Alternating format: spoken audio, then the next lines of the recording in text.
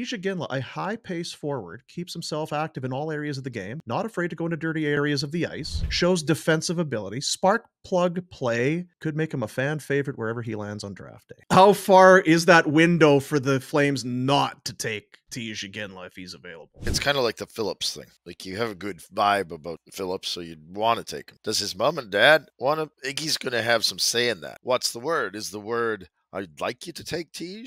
Or is the word, take the best player? If you don't take him, there will be outcry.